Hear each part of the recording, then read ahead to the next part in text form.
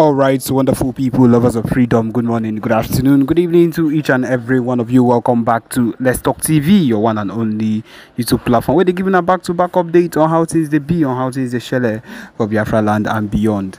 If you're joining us for the first time, remember to subscribe and turn on your notifications. So also remember to like and share this broadcast as it is hot.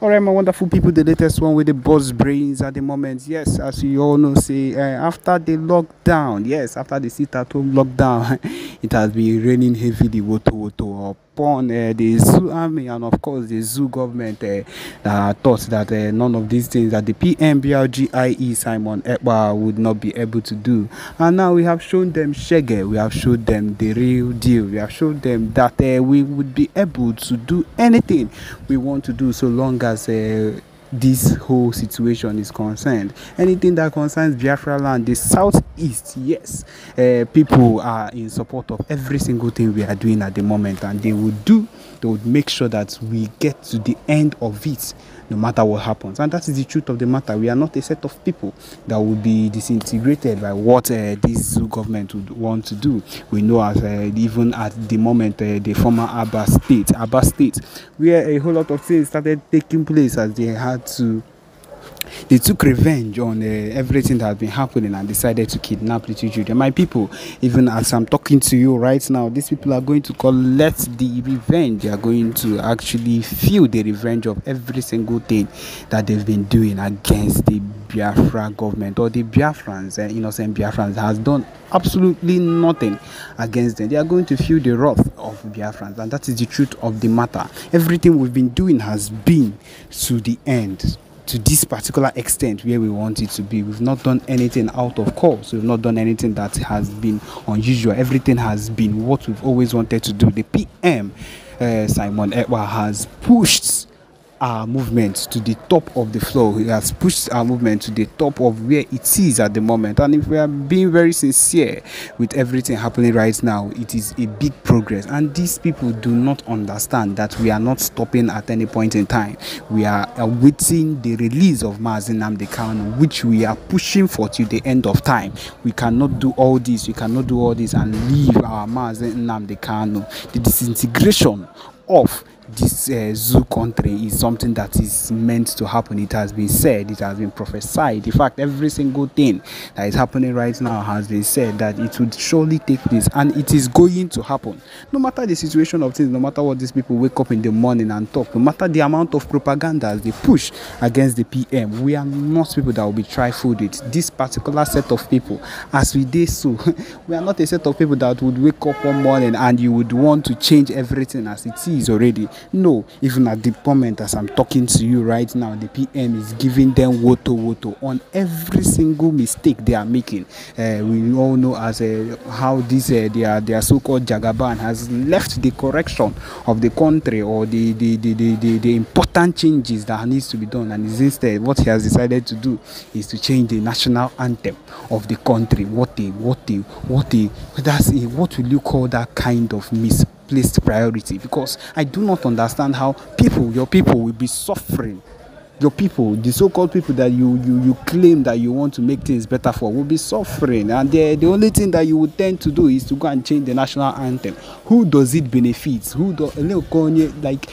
is going to benefit from that particular change? Instead, things are being hard for the people. Masses are dying, they are crying because everything has increased on a very high level ever since you became president. And that is one of the core reasons why we cannot be a set of people that would sit down and watch these things happen when we can be on our own. We have suffered for too long. We have been under this set of people for too long, and we are not going to let any single thing that these people do against us pull us down. No, we have decided to make sure that even at this point where the Biafra self-referendum voting has come to this extent of 30 million voters for it, my people, it is the biggest of it all, and we are not sliding back. We are not backsliding for any reason. We are not going back for any reason. The only thing that would make us happier is to keep going forward. My people, This is the main reason we are here. This is the only and main reason why we would continue to do the expected things we need to be that needs to be done, and we are not slacking back. The PM, the Biafra Liberation Army, the Biafra Resistance Fighters, every single faction of the Biafra freedom of the Biafra movement is working tirelessly to make sure that everything we do works the way it should actually work. And my people, we have a broadcast for you. I hope that you listen attentively to what the PM has to say. Yes, my people, listen. Thank you. As a free people, very simple. We all have one collective aspiration and intention, which is freedom. Only one. Over 70 to 80 million Biafran people worldwide have one intention and aspiration, as you can see during this ongoing self-referendum, whereby over 40 million Biafrans have voted already, and it's still counting. And this is just the second phase of the referendum. We have not gotten to the third phase, and you know, the third phase and the first phase are always very, very critical. I'm going to explain it. The first phase is when a particular thing is being announced. When something is announced, it is new. I want you to follow. Just give me your attention, please. Very, very important. When something is announced, then it is new. It is very, very new and tantalizing. Everybody wants to get his or her own share, because this is a new idea and it is very, very calling. It is very, very tantalizing. So I want to have my own share. The first phase is always like that. Now, whether it has second phase, third phase, fourth phase, fifth phase, or whatever, any amount, the last phase, nine be the cocoa. The last phase is always the sherry. The sherry. The last phase is always a rush, because you don't want to miss out. That is the target. Your target to rush to vote is that time is running out, and you don't want to miss out. Time is running out and you don't want to miss out. So second phase, as we have only three phases, first, second, and third. This second phase, in everything, not only in the referendum, in everything you do in life, if it's divided into three stages, second stage is always slow, because the people who voted in the beginning will have their own time during the second stage to do their own things, and other people who have not voted, who are still busy in one thing or the other, will be waiting. Say, okay, we still have time. I'm going to do my own. I'm going to vote. We still have time. Yeah, I think it's ending. The third phase. They said the third phase is beginning from in August. They are starting the third stage in August. So this is June. Of course, I still have my time. You'll be waiting for that. You'll be waiting for the third phase, because you are still busy doing something.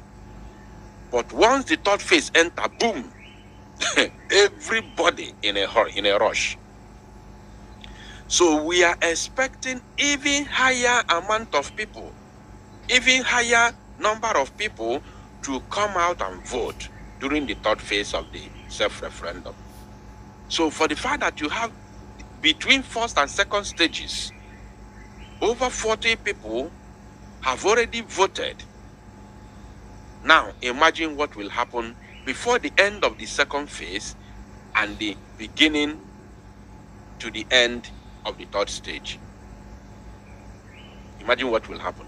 So now, and as we all can see, over these 40 million Biafrans that have voted already, the intentions and aspirations of these 40 plus million people that have voted already is only but one thing, which is freedom of Biafra. So now, that is what this statement is talking about. So then, hereby resolved, this 24th day of June 2024, OEAS, they said,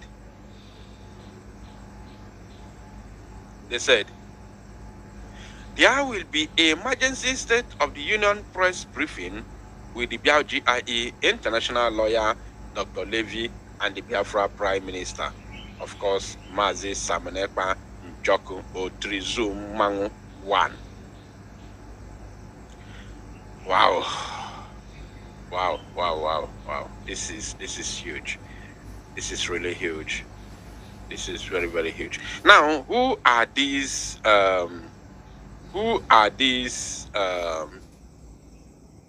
let us see who are these. Who are these OEAS? Who are these OEAS? Let us see who are these OEAS.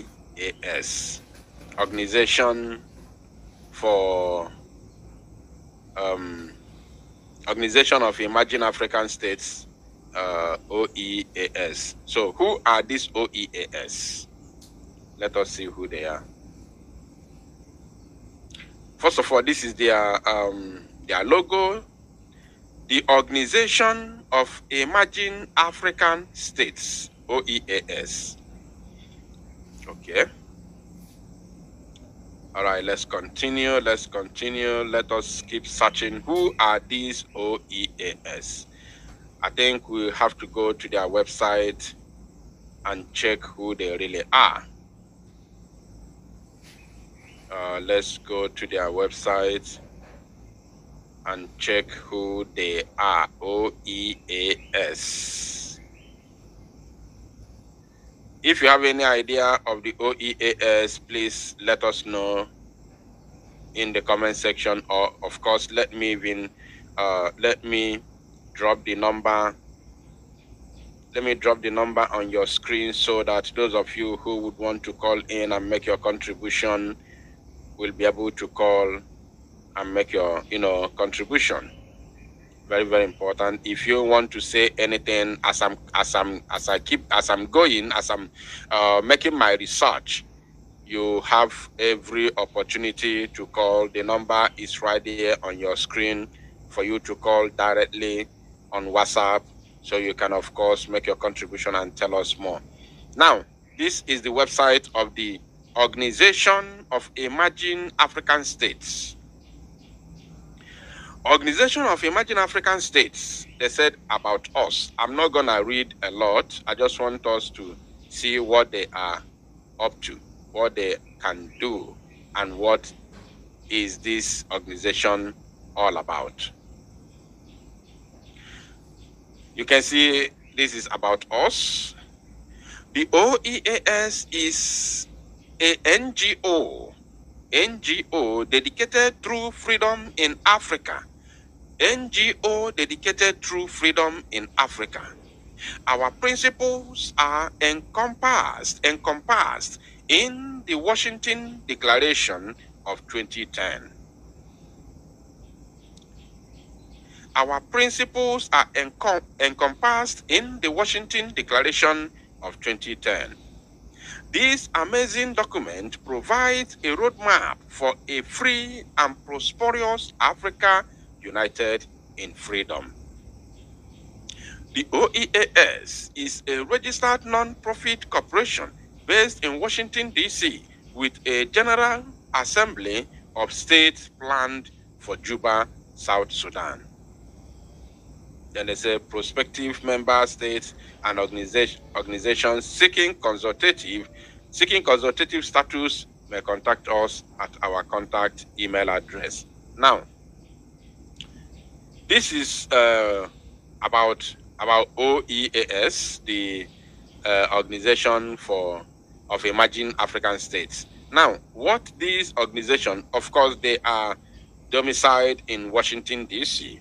So, what they do is to help and push the narrative, the desires, the aspirations of every people in Africa that want to be free from the colonial enslavement. That is what this organization is all about. As you can see here, they also made mention of Juba, South Sudan. So that is what they do. And of course, when they come out and recognize what you are doing, it is not going to end in, it's not going to end on top of their own table. They are not just there to recognize you. I still believe that there are still other things that they can offer. There are still other things they can do in terms of pushing your narrative to the world. As the Prime Minister of the BRGIE always say, and I quote, that our fight for freedom is multidimensional. Is multidimensional. As we fight on ground, we also fight diplomatically. Very, very important. Very, very important. Now, as if this is not enough, I have already made a record of these very, of these very news that I'm bringing right now to your screen. I have already recorded it during my pre-recorded broadcast this very evening, whereby LA Weekly is currently reporting the Biafran matters at the moment in the United States of America. Biafrans, a people in diaspora longing for a home to call their own. Longing for a home to call their own. For hundreds and even thousands of years, Africa has borne witness to huge moments in human history. Current scientific evidence points to Africa as the cradle of humankind, and why there is a debate on where exactly in Africa humans first emerged. The continent still plays a central role in the origin of the human race. Africa is also a land of turmoil, with the West and East African slave trade unleashing huge devastation on the continent's people. Various colonial empires partitioned Africa among themselves. They partitioned Africa among themselves, started with their meeting was it Berlin? Berlin, yes, Germany. In 18-something, they partitioned Africa at our own absence, without our consent. They divided our lands, they invaded us with guns and bullets in order to join us together. That is the chaos you have today in Africa. Now, they say, why the remaining local kingdoms waged war against each other, ethnic and religious conflict persists even in the post-colonial era. Now, let me bring you to this place. Let me bring you to this place. Yes. Look at here. They said, more than 50 years since the end of the Nigerian Civil War, the continuing ethno-religious tensions and underdevelopment in the region of Biafra, have resulted in a Biafran diaspora with millions of Biafrans leaving Nigeria for a better life overseas. In the United States alone, only in America, there are 4 million Biafrans. 4 million Biafrans. Do you know that there are some countries today, there are some nations today that are not even up to 4 million people? Are you aware that there are some countries today that are not up to 4 million people? Even in Europe, There are some countries that are not up to 4 million people in Europe, but we are talking about Biafrans, only the ones in America, not all the American continent, not all the North American continent. We are talking about those in the USA, United States of America alone. The ones in Canada are not counted. The ones in other North American countries are not counted. Now, when you go to South American continent, we are in millions over there. We are in millions. Now, if you bring Biafrans in Europe as a whole, including those in Britain, we are more than 15 million in Europe. Now, if you go to other African countries, all over African countries in Africa here, we have more than 20 to 30 million Biafrans outside, in Africa alone. I'm telling you.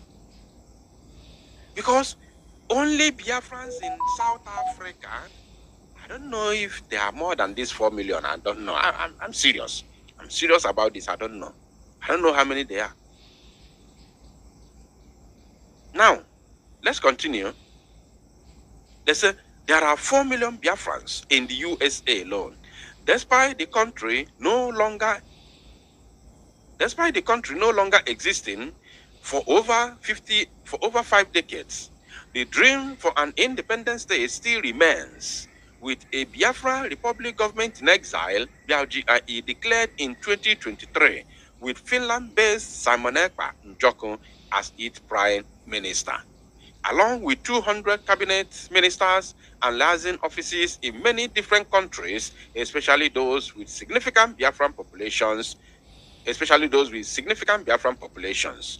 Back in Nigeria, Biafrans have been holding civil disobedience campaigns in protest. What are these civil disobedience campaigns we have been holding in Biafraland that the United States of America media outlet has recognized? That very civil disobedience, the number one of them all, if not the only one or the main one, is the sit at home that the enemies have been fighting so hard to stop. Are you paying attention? Somebody say Luxembourg is 600,000. Thank you. Let me bring it to the screen. That is what I'm saying. There are some countries, even in Europe, that are not up to 4 million. And somebody is telling me that Luxembourg is 6,000 people. And I learned, I read one thing. I don't know if it's a documentary or what. I don't know. They said that Luxembourg is is it the richest country in Europe? Or I don't know. There's something there. Is it the richest country or what? Something like that. Can you correct me, those of you that live in Europe? I saw something sometime in the past that said that Luxembourg is, so another person say Malta is 400,000. You see? And now, this Luxembourg that has 600,000, I heard that they are, I don't know if it's richest or what. There is something they control as the biggest in the world. Somebody say in the world. Thank you. The richest country in the world. Not even America, not China, not France, not Germany, not United Kingdom, not Russia, not France, not Dubai. But Luxembourg, small Luxembourg, I don't know if they are up to my village. I'm not sure if they are up to my village. But they are the richest country in the world. I don't know if it's by GDP. Probably by GDP or something like that. I don't know. And they are 600,000 in population. And they have no oil. They have no oil. They have no gas, nor gold. Now, in Biafraland, we have oil and we have gas. The gas in Izombe, many of you do not know the reason of the senseless buying of our people in Izombe over the years. The gas in Izombe, based on rating, is the largest gas deposit in entire West Africa. And since it is in West Africa, that means it is Africa as a whole. Because there is no any other country that has biggest gas in Africa than the zoo. If you join, if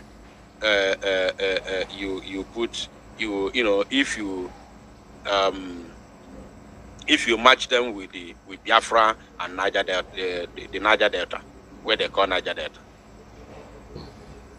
So if you match them together, no country has the biggest oil if not in the world. In the world, because I can tell you, tell me how many states in Russia.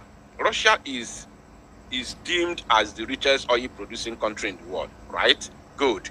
Tell me how many states. I don't know what they call in Russia. Is it state or county or province?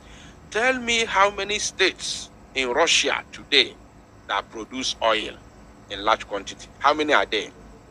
How many states produce oil in Russia? Those of you that live in Russia, if you are here listening to me right now, I need an answer. How many states are producing oil in Russia?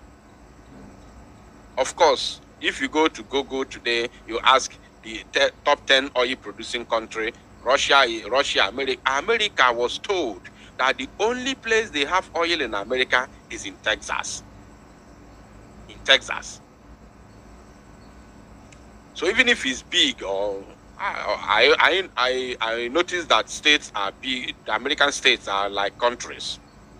But even if they are big, but at least they are one state. It is one state. So, but in the zoo, do you know how many states producing oil in the zoo? Let me count them based on the the names given to them by the zoo. River State is there.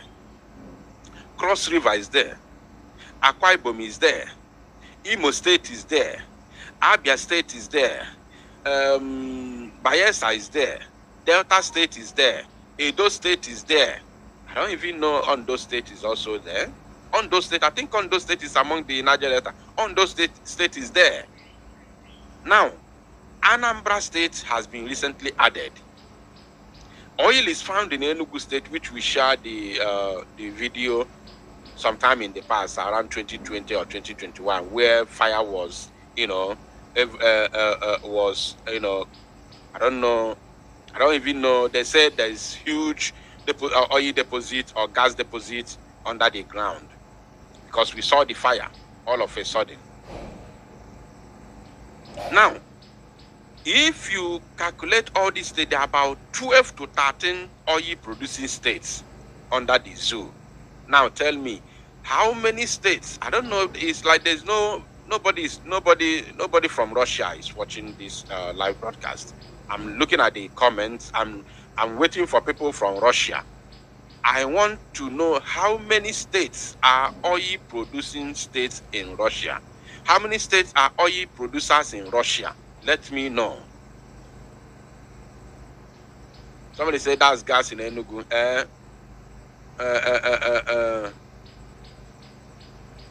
Nwere onwe ụmụ Biafra. Nwere onwe ichenji kwara afa gị. Onwe afa njiwe amala gị before. So now, you see, how many states? About 12 to 13. Yet, they are not even rated among the top 10 oil producing countries in the world. Because of what? Corruption and the money from the oil is not being shown, not just in the country, but also among the citizens.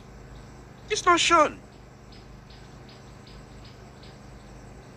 So now, you see, Enugu, they say Enugu is gas, fine. Very good and fine. The gas in Izombe is the biggest in entire West Africa. And if it's the biggest in West Africa, that means it's the largest in Africa as a whole. Of course, I understand you are the one, Mazi. I can see your picture. I can see that. So now, what is this? Look at this place. They said, Biafrans have been holding civil disobedience campaigns in protest. And what is that? They sit at home. That they have been fighting to stop for the past 3 years. They failed. The zoo government kept silent. The Southeast governors kept silent. The Ohanes Ndioshi kept silent. All the politicians, House of Reps, senators, everybody kept quiet. Nobody talked. They pretended as if the sit at home is useless. They pretended as if they don't care. We can sit at home till eternity. Who cares? Nobody cares.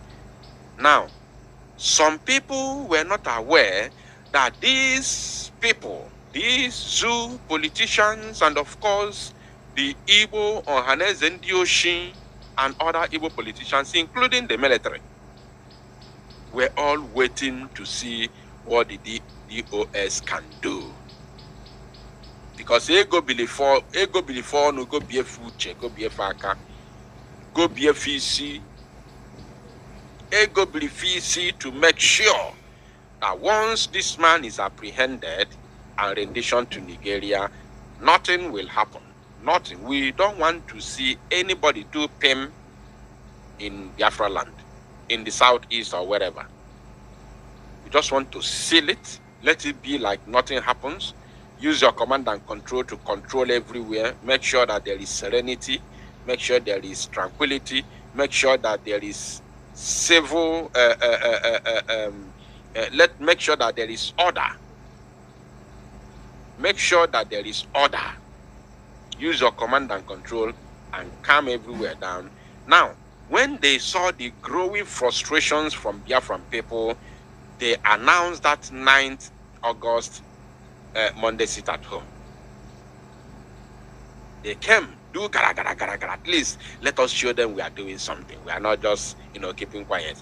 If you don't release person, I heard Chinas and Wolu shouting on top of his voice on the radio Fulani. If you don't release Mazin Namdekano by the 9th of August, every nook and cranny of Biafraland will be under lock and key. We are jumping up and down. I am the Wamburianisi, if any Simbukambuka Kambuzi. Burianisi, now shout on top of my voice on Biafra United channel. Now shout every day. Sit at home, can they Puzimakia? Until that very day, 9th of August 2021. I made us sit at home. Everywhere was on fire.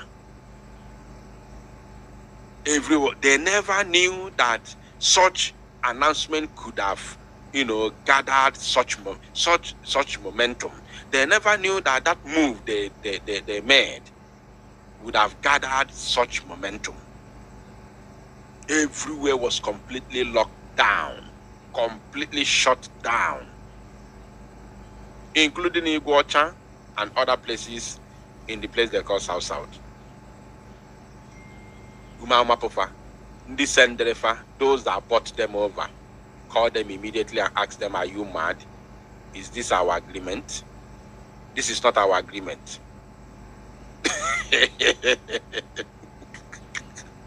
Chai! Please, if you haven't shared this very broadcast, I don't know what you're waiting for. Endeavor to do so, please. Very, very important. Ndigo Lufa, those that bought them over, call them immediately. Are you insane? Is this our agreement? Stop it immediately. The first thing they did was to tweet through their Fulani boy in Ghana called Ekpa Powerless. He tweeted. No, the first thing they did, because I